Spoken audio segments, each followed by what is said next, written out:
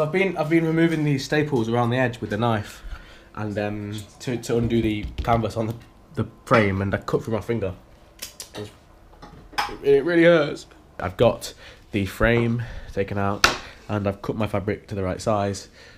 So the plan is that this will sort of fold around here, like that, and staple on.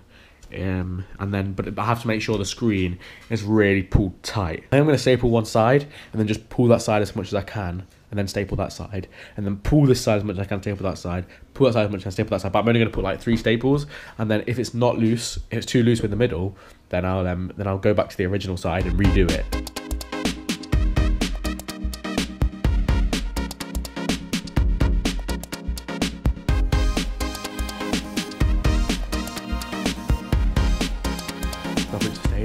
Where I've got to mix the photo emulsion, which is obviously a chemical. So I'm wearing an apron, as a Paddington Bear apron, and I'm nude underneath, so secret. But I've got this. It's a slate. It's a big chunk of marble, which is what I've chosen to do it on. I don't know why, it doesn't matter. But also this is actually the inside of the canvas, which I'm going to use as basically a backdrop to the screen. Just to make sure that nothing goes on there. Now, you have to do this in the dark, which is the tricky part, and also means that I won't be able to GoPro it. But quite simply, I'm going to fill this half full with water, open that, pour it in there, stir it round, and that should be that. Just mixed the sensitizer and the emulsion, and it looks good. And it's in a cupboard, this little drawer just here in the dark, because it has to stay in the dark for 1 to 2 hours.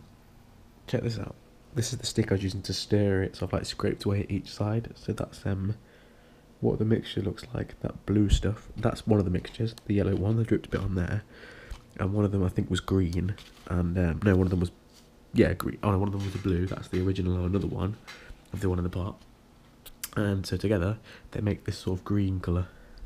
So it's a bit of that, and a bit of that, and it's green. Yeah, maybe I should have stirred it for longer, that's my only concern. But, oh well, it's in there now, we'll see what happens.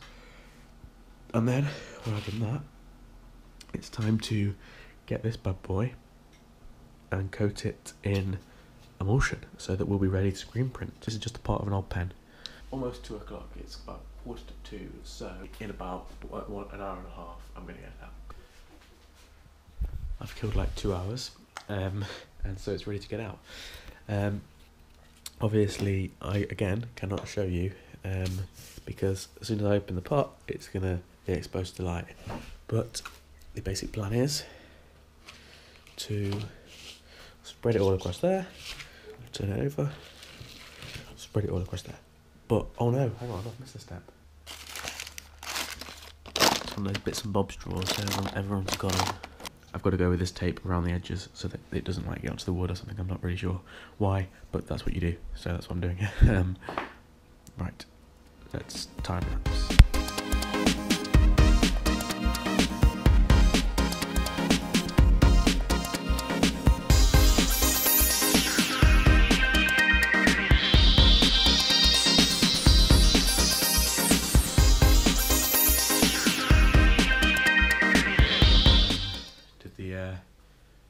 Good screen and emulsion. It's actually hours later now.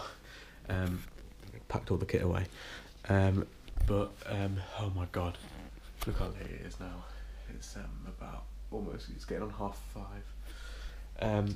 So I've basically been up all night doing this. It was so much more messy than I thought it would be. So if you're gonna do this, be prepared for a lot of mess. So I've had to, you know, sanction a scour and a dishcloth specifically for this now, because I got chemical all over them. So yeah, and this is probably going to be just for this now because it's got that all over it.